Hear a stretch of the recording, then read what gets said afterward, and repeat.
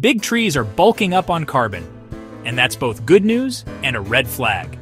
A huge new study tracked 188 intact Amazon plots over 30 years, almost 100 researchers from 60 universities, published in Nature Plants.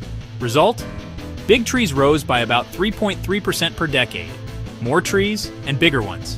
Scientists say rising CO2 from burning fossil fuels is effectively fattening these giants, helping the forest store more carbon.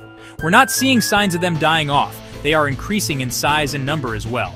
But hold on, bigger trees also make the forest more vulnerable to drought, lightning, fires, and crucially, deforestation.